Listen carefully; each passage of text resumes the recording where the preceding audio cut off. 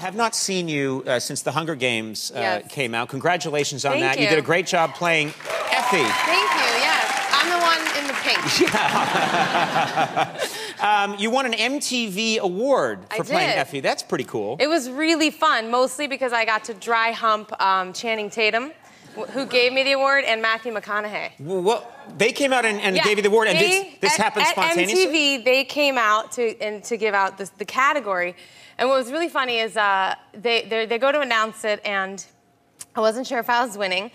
And they started playing this music, and Johnny Depp was also nominated in my category, so I was like, they started playing music, and I thought, oh, Johnny Depp won it. And then Joe Manganiello from True Blood, he plays a wolf. And mostly he's just shirtless. Yeah, that's how you would know him. He's a shirtless wolf. He's just shirtless all the time. He came out because they were promoting Magic Mike. So then I had Matthew McConaughey, Channing Tatum, and a shirtless Joe Manganiello on stage handing me golden popcorn, and I couldn't pass it up. I just took my chances with all three of them. I just made it clear that my intentions were not pure. So you was there contact? Was there any? Oh yeah, there was full physical contact. There was some maneuvering of the popcorn in a direction like this. Not by me. I think by McConaughey. He'd be the one to do that. Sounds like McConaughey. Yeah. That's his thing. So that's crazy. Now, we had a lot of fun. I know you're married. Was your husband in the audience? He was there, for sure. Okay, and, what's his reaction to all this? You know, he, like your wife, I'm sure, is... Not caring because you're asexual? No,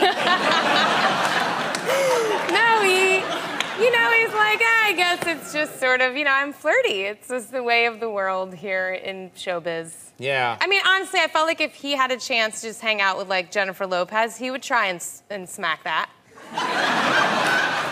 Like, really? Tit for tat. And I'd be like, good job, baby. Like, you don't get that many chances. You guys have a very healthy relationship. 20 years we've been together. Yeah. See, this is the key. Right. So he's not threatened. Like, if you and I were to, and I'm not saying we should, but it's kind of the ball's in your court now, but if we were to, like, start rubbing up against each other, a little hey, whoa, that's action? Fantastic. Yeah. Your husband's... Some light petting? Yes. Sure. Some of this. Some of this action.